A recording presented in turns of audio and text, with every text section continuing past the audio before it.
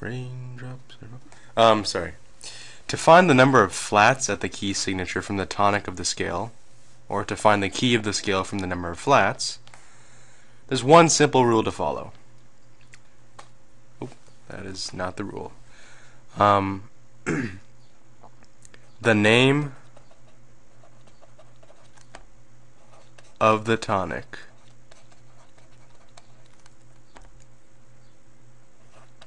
of the major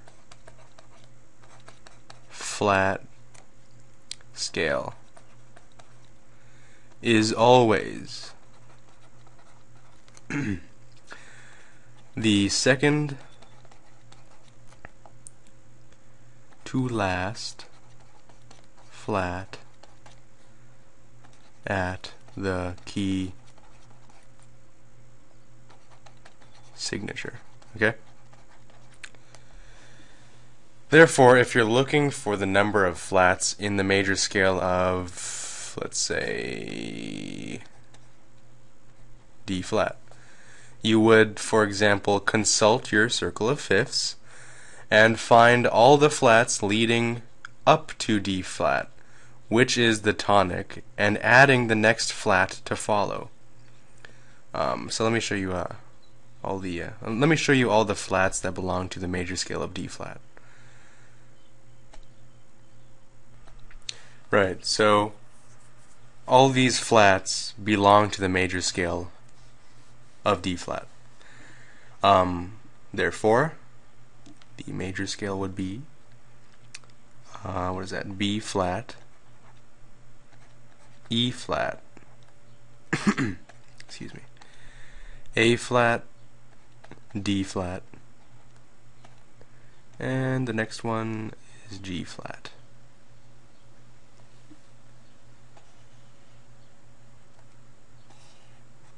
Right. If you have a number of flats and you're looking for the tonic, you proceed in the complete opposite direction, right? For example, let me give you the 3 flats at the key signature.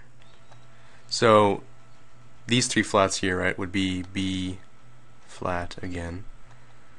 What is that? E flat and A flat. Okay, again, the name of the tonic of the major flat scale is always the second to last flat at the key signature. Therefore, the tonic would be E flat major. So this Z guy right here is E flat. Okay. So if you want to just jot down the notes of the scale would be E flat, F, G, A flat, B flat, C, D flat, and back up to E flat, the octave. Right. To find the composition of all the other major scales with flats, you always use the same model. However, you've already mentioned that the scale of the F major is the exception. Its key signature has only one flat, so how can you use the model? You cannot use the model for the scale. You just have to know that the scale of F major has only one flat, which is B flat. So let me post the major scales with flats, and we'll reference them out. Okay. So here we go. So this one would be, again, like we just said, the B flat would correspond to the scale of F major. Okay. This one, B flat, right? Major. Next one would be E flat major. Ooh. Next one is A flat major. then D flat major. I think we just saw that up here, right?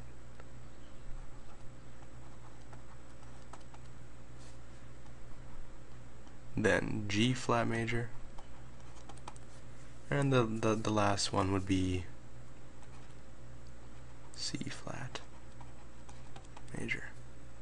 Alright, generally you're encouraged to learn the key signature for the flat keys by memory, but if you have any difficulty, just refer to the method that we described above.